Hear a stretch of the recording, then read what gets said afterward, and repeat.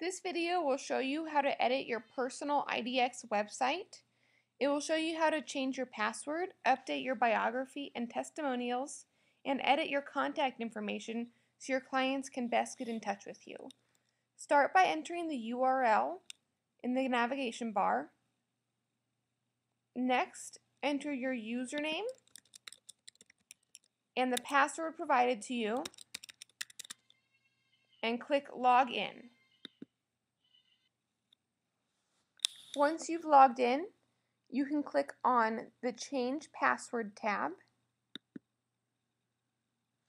Once in here, you can enter your current password and then enter your new password. Enter it 2 times to verify that it's the same password.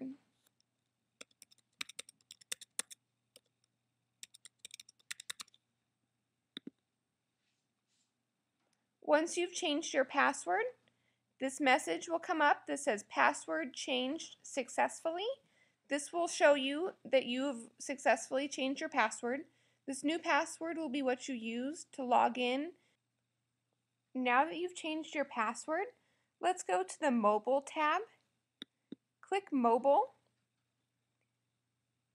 This is for your iPad and iPhone application.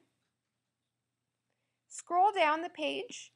You'll see an example of what the application will look like on your iPad or iPhone. If you were to click on one of the icons, it will show a short description. It's also going to show your name, the name of the office or brokerage you work for, your cell phone number, and your email address. If you'd prefer, you can look at either a hybrid or a list view of the homes available in this mapped section. Scrolling down further, you'll find a QR code. If you scan this QR code on your iPad or iPhone, it will take you to the iTunes store where you can download the app called My Agent. Once you've downloaded the app, enter the code that displays below the QR code. In this case, it's 11348-4. In your case, it will be a different number. Once you've entered this code into the application, your name, your phone number, and your email address will appear at the top of the application.